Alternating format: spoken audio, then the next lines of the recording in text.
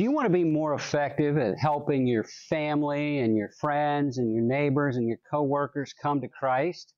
You know, most Christians really want to be effective at evangelism, but they don't know how. They don't feel confident.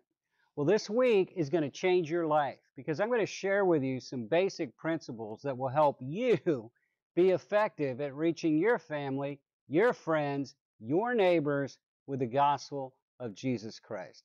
Hi, I'm Dave Early. This is Daily Discipleship. You can follow us on Facebook if you haven't already, or you can subscribe to our YouTube channel. We're talking about effective evangelism this week. You know, most Christians, 95% of the Christians in North America have never led anyone to Christ. That needs to flip. We need to change that, and we can. God can use you to help bring people to Christ. Well, today I want to share with you a simple principle that changed my life when it came to evangelism. It's that effective evangelism is a process leading to an event. A lot of us get in our mind that evangelism is that moment that the person you're talking to is ready to give their life to Christ, to confess Jesus as Savior, to confess Jesus as Lord, to confess their sin, to put their faith in God, pray that prayer. We think of that as evangelism, and it is. That's the event. But you got to understand there's a process leading up to that event. And if you respect the process, you're going to be a lot more effective at evangelism. If you're patient with the process, you're going to be a lot more effective with evangelism.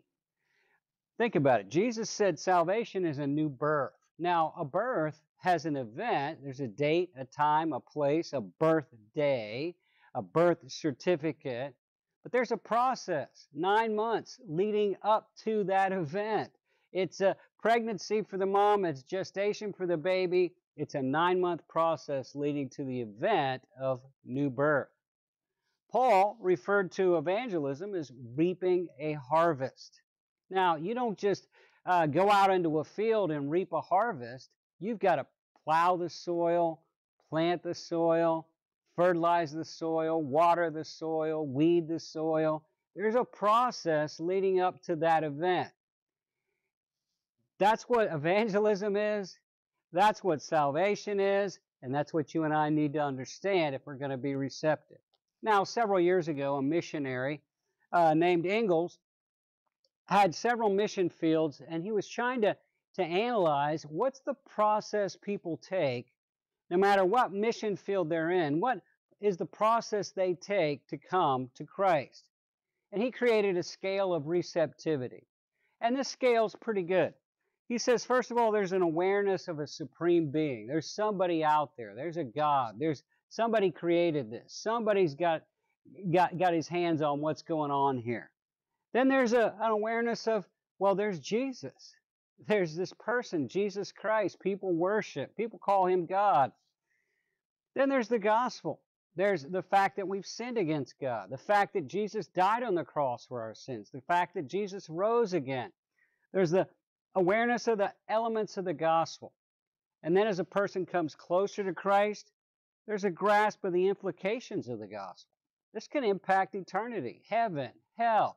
It can impact my daily life, whether I'm spiritually alive or spiritually dead, whether I'm fulfilled or whether I'm missing something. I got a hole in my life. And then they take the step of they're positive about the gospel. This gospel is a good thing. This stuff about Jesus is a good thing. This Christianity is a good thing. There's a personal recognition of sin. The Holy Spirit's convicted them. They feel guilty of their sin. They're recognizing the consequences of that sin. There's a personal recognition of sin. And then they make a decision to act. Okay, I need to do something. I need to go to church. I need to read my Bible. I need to get baptized. I need to go talk to a pastor. I need to talk to a Christian. I need to do something.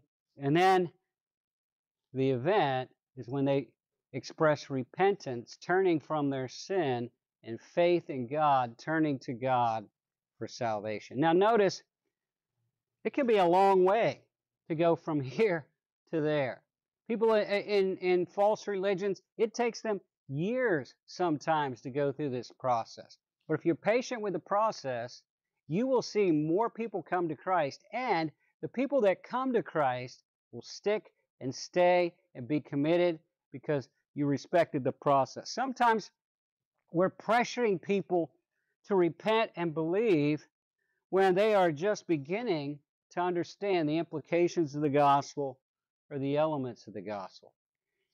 It takes some time, but God can take people through this process, sometimes very quickly, but sometimes it takes years, but you got to be patient with the process. You can be effective at evangelism if you understand evangelism is a process leading to an event. I'm Dave Earley. Thanks for joining us. You can follow us on Facebook, please do, or you can subscribe to our YouTube channel. We'll be talking more about this tomorrow. This is Daily Discipleship. We want you to be a disciple, and we want you to make disciples.